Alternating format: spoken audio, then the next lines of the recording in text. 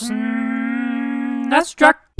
Back when I was a kid in the early 90s, it was Super Nintendo versus Sega Genesis. You picked your side, or more accurately, you just kind of ended up with whatever your parents bought you, and from then on, you defended your console tooth and nail. However, to this day, in 2017, I still get comments on this channel like from this guy here. SNES was trash. It was a baby console for kids that can't play difficult games or parents that didn't like blood. Genesis for life. Hey, I was a total slobbering fanboy for my console too, when I was 10 years old. But now that we're all adults, presumably, we can enjoy both the Super Nintendo and Sega Genesis consoles. Imagine that. And by God, I'm going to take it a step further. Believe it or not, there were titles released for both consoles that might have been a bit better on one over the other. And I'm going to take a moment to talk about the games that were just a bit better on the Sega Genesis. Now, this is kind of a tricky line to walk because there's stuff like Shadowrun and Aladdin. Both of those games are great in their own way. That's one of those things that boils down to semantics and what you personally like in a game. There's a few games, however, that may share the same name and be different titles, but for whatever reason, the Sega Genesis just got the more interesting and less flawed game. Maybe the biggest example of what I mean is Jurassic Park. The SNES version is decent enough. It's a top-down action game where you're looking for eggs, occasionally going into buildings where you shift into this first-person mode. The big flaw, however, is that there's no battery saves or passwords, so you gotta either beat this game in one sitting or use save states. That's just stupid. The Genesis version of Jurassic Park is a side-scrolling action platformer where you can play as either Dr. Alan Grant or a frickin' Velociraptor. Now that's cool. The visual design here is also fantastic. The SNES opted for a more bright and cartoony vibe, whereas the Genesis game looks dark and intimidating. The level design here may not be the greatest. It's got that wide open all over the place feel to it that was pretty typical of other Genesis action platformers, but still the controls are fine, the music is good, and did I mention you can play as a Velociraptor? This is still easily the better game between the two of the 16-bit Jurassic Park titles. One of the games that inspired this video was Robocop vs. Terminator. On the Super Nintendo, the game is okay-ish, but Robocop moves slowly and deliberately, his jump feels awkward, and the action here is just one big battle of attrition, one after another. You shoot the Terminator, he falls, he gets back up, you shoot him again. It's pretty boring. The Genesis edition of the game, meanwhile, plays much faster, the action is more chaotic. I mean, just look at these people friggin' explode! That's so over the top, it's hilarious. The music and sound design here are also a huge step up. So yeah, Robocop vs. Terminator is one you want to skip on SNES, but definitely one you want to check out on Genesis. Taz-Mania is another game that got titles on both consoles. The Super Nintendo version takes an over-the-shoulder third-person perspective and plays like a racing game. You just have to beat the time limit and eat as many birds as you can along the way. In other words, it's really boring and it gets old after about 5 minutes. The Sega Genesis edition of Taz-Mania is again an action platformer, using Taz's whirling attack to defeat enemies, and it features all the usual platforming stuff you'd expect from a mascot platformer like the token ice level, the token desert level, and so on. Taz-Mania on Genesis isn't exactly a must-play, but it's way better than the SNES edition.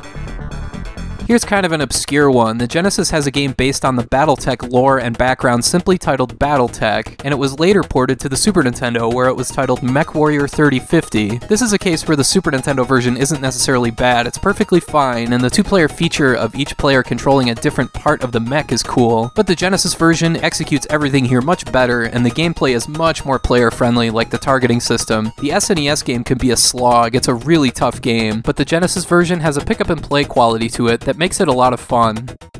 Now here's one that might boil down to personal preference for me. It's Doom Trooper. The SNES version definitely isn't bad. I mean, based on the backgrounds and visual style alone, this looks like Donkey Kong Country meets Contra. It's a pretty good game, but this is one of those that once you play it on the Genesis, you'll have a hard time going back to the SNES version because the Genesis version is so much faster and more intense. On the SNES, this is just another run-and-gun action game, but the Sega version is the kind of game that has you gripping your controller so hard you can hear the plastic creaking.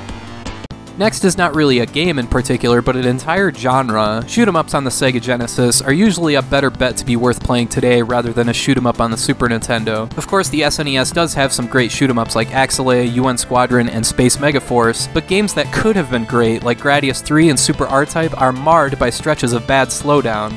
Now, some people will say, well, the slowdown actually helps curb the difficulty of some of these games, but I can't say I agree with that, because the slowdown comes and goes without warning. It's unpredictable. The Genesis just had the hardware that lent itself better to what's required to make a good shoot-'em-up. A good example of this is a comparison between Thunder Force 3 for Sega Genesis and its Super Nintendo port, Thunder Spirits. The latter is a perfectly okay game, but once you play Thunder Force 3, you'll have a hard time going back to Thunder Spirits. It's just faster, more intense, more player-friendly, and more responsive. It's almost got kind of an arcade quality to it, whereas the SNES version, while still decent, feels slow and sluggish by comparison. That's just one example. There are so many great Genesis shoot-'em-ups that are all-time classics to this day, everything from Musha, to Eliminate Down, to Steel Empire, to Wings of War, to Thunder Force 3 and 4.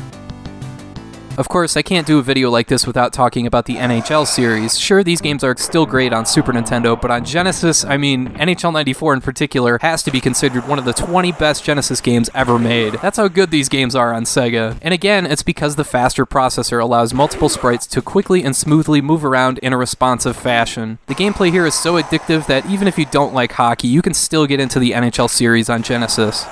Along the same lines, one last gaming franchise I'll mention is the Madden series. For whatever reason, these games are just borderline unplayable on the Super Nintendo. On every single play, the line of scrimmage turns into this giant indecipherable ball of humanity, making it difficult to run the ball since there's no rhyme or reason to the blocking, and nearly every pass gets tipped at the line of scrimmage. It's so annoying. On the Genesis, the Madden series is much better. You can actually complete a pass downfield, imagine that. It just seems like EA and the developers they worked with had a much better idea of how to code and develop these games on the Genesis than they did on the SNES. It shows especially on Madden 96 in particular. That's my pick for the best of the bunch. It's a fast-paced game that can even rival stuff like Tecmo's Super Bowl.